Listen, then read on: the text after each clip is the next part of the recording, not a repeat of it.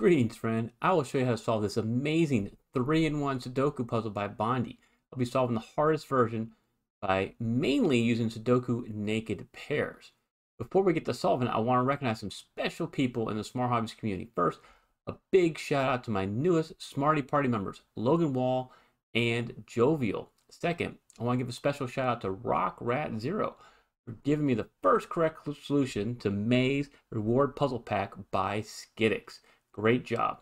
My next reward pack for members only is coming out June 1st. It has a summertime theme and it features puzzles by Logan Wall. The titles for each puzzle give some solving hints. So join the Smarty Party now by clicking on the membership link in the description or pinned comment below to get this pack. Also, if you want to solve this puzzle, click on the link below to give it a go. And with that, it's solving time. Okay, the rules are such that you need to put in either a 4, 6, or 8 to make this a valid puzzle. The lower the number, the easier it is. The higher the number, the harder it is. So I'm going to start with an 8. All right, after putting the 8 right there, you can solve this for an 8 in block 6, the only place left for that. And then you can see here with this 8 cutting across and this 8 coming down, you have a pointing pair of 8. So pointing pair means that the 8s are only in 2 spots here in block 9, so they can't be anywhere else along block 9.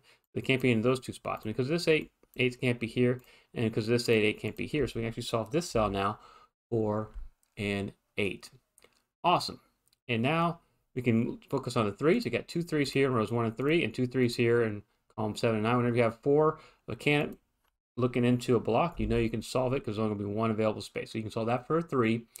And then what we have over here with the 3s coming down column 7, and this 3 cutting across, we have a pointing pair of 3s right here. I am going to get to the spot where we start using some of these naked pairs, but right now the pointing pair is going to help us out because now we can have only 2 places for a 3 over here in block 4. All right, after doing that 3, now we're going to find our first naked pair that's going to help us out.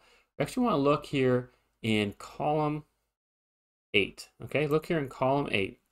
You have a 2, 3, 4, 5. Doesn't seem like there's a lot there.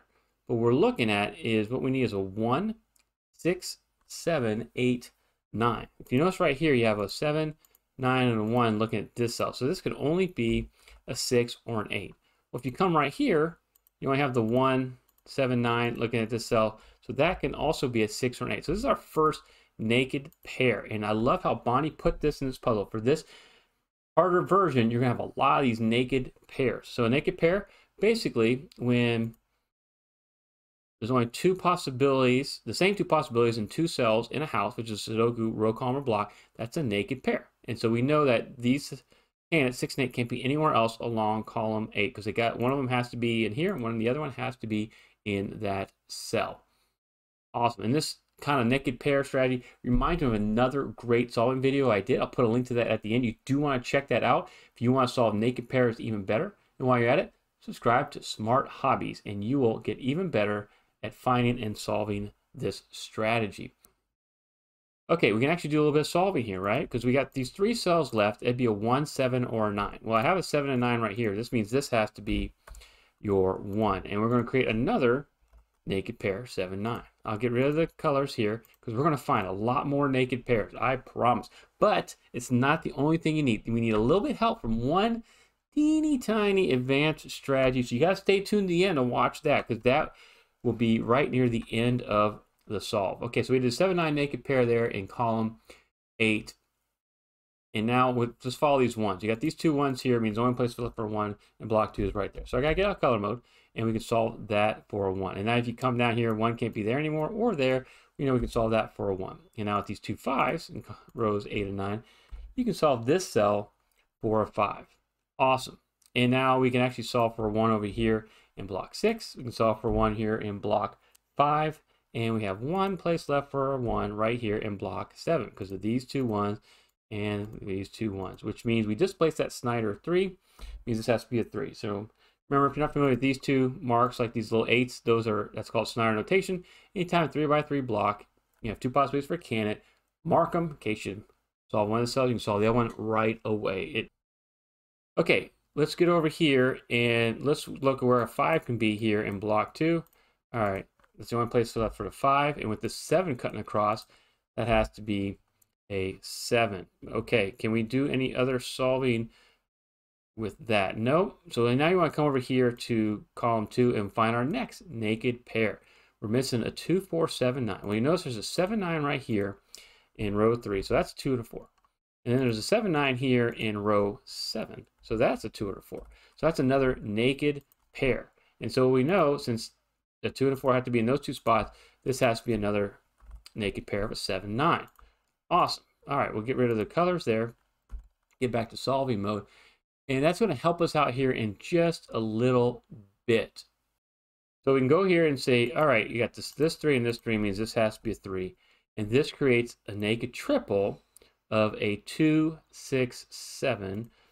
And what we know about a naked triple, and it's all in the same block, is that that's a locked, those are locked candidates, which means that it's only 3 places they can be here in block 8 and in row 9. So we know we can solve this cell as remaining. So that has to be a 4 now. Awesome. Okay, so we're able to solve that 4, 4.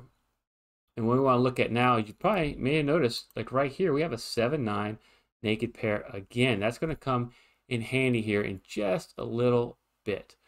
But I want to move my focus up here into block 2. Just like we did in naked triple lock candidates here, you also have lock candidates naked triple up here. You need a 4, 8, and 9. Well, you see the 4 and a 9 right there. So that has to be your 8. And this is a 4, 9, another naked pair. And so this is a 4, 9 naked pair. That can't be a 4.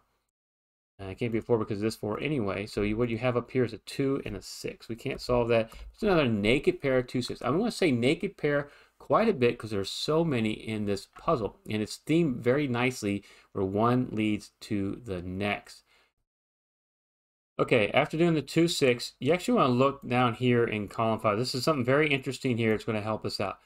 What you have is you got a 1, 3, 5, 7, 8. So we're missing 2, 4, 6, 9. When you look right here, 2 and a 6 are already right there. This is a 4, 9. And so now, guess what? This is an important naked pair.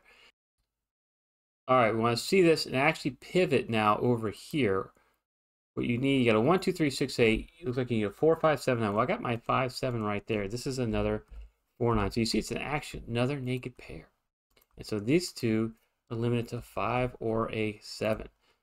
And by doing this, you're limiting what the available candidates that can be in those cells. So we do want to mark those. It's going to come and become pretty important here in just a second. The one thing you'll notice with the 6 is a pointing pair right here. And so with these two 6s and this 6, knowing this can't be a 6, you have a 6 right there. So we can now do this solve. All right, so let's get the 6 here, get this 2 in, and that's going to help us out a little bit with our solving. And what else do we notice here? What you have is, looks like a 6, 7. Guess what? Another naked pair.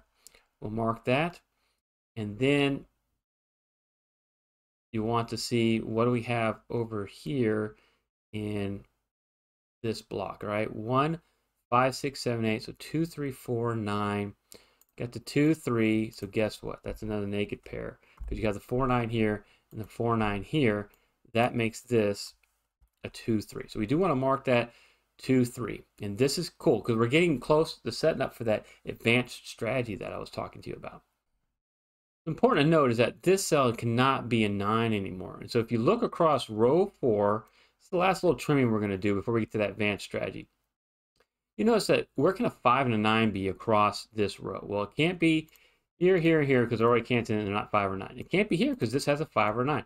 So the 5 or 9 are limited to these two cells. So this is actually a hidden pair of 5 or 9. And you'll need to find this to help with the last advanced strategy. Because now what do we have right here? It looks like it's going to be a 3, 6, or 7. And like, okay, Timberlake, yeah, what does that mean for us? And you look right here, what can this be? It could be also a 3, 6, or 7. All right. And what's key to note is that you have the 7, 9 naked pair here, right? So if the second 9 naked pair is there, this cannot be a 7. And this sets up our advanced strategy. All right. Maybe you see it. It involves these 3 cells right here. This is an X, Y wing. Here's your pivot. and it has a 2 and a 6. And then you have the other two possibilities of the 2, 3, 6 combination, the 3, 6 here and a 2, 3 there. So this is your pivot, and these are your pinchers. And what it means is if this was a 2, that'd be a 3. If this is a 6, that'd be a 3. So any cell that sees these two blue cells, you can eliminate a 3. And this is awesome stuff. You need this one advanced strategy to make a little bit more progress in the puzzle, because we're going to be able to eliminate a 3 from right there. We're going to be able to eliminate a 3 from right there. If you're just not familiar how XY wings work, I did release a tutorial on it. I'll put a link to it here. You want to check that out. It'll help you solve puzzles like this even better. Okay, so let's remove our colors, and we're going to get some more solving done here. Because once you eliminate that 3 there, you know, that's going to be your 2, that's going to be your 3. Awesome. Then we know we can solve this for 3 because of the Snyder notation mark. And we're going to get some more great solving here. Because now this can no longer be a 2. Where can a 2 be here in column 6? It has to be right there. So now that's a 2, that's a 6, that's a 7. This is a 6, and here's your 7, here's your 6 right there. Now we're going to figure out this 8, 6 naked pair there. Get rid of that Snyder mark. Awesome. And then let's move on and get some more solving here, right? We just made a bunch of marks. So this 6 displaces that Snyder, so we know this now can be a 6 as well. And with this 4, it means the only place left for a 4 in block 7 is right there, which means this is going to be a 2, making this have to be a 2. Then you have a 7, 9 here, but I got that my 7 right there. So here's your 7, and there's your 9. And we want to kind of solve these things in clumps if we can, especially just try to nail out all those naked pairs. So 7, 9, 7, 9. Awesome.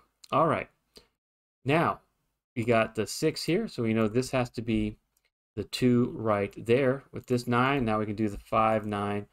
Do that nice little clump, and now we know we can do this 4, 9, and this 4 right there. Great. Okay, 5, 7. I got a 7 here.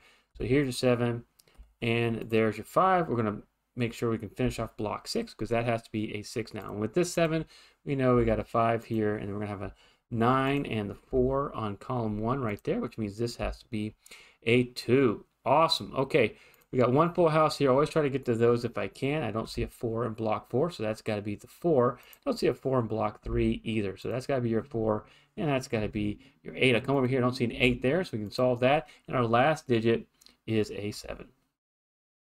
You need to watch this other video if you want to solve naked pairs even better. Thank you so much, Bonnie, for letting me feature this puzzle on my channel. And thank you so much for watching.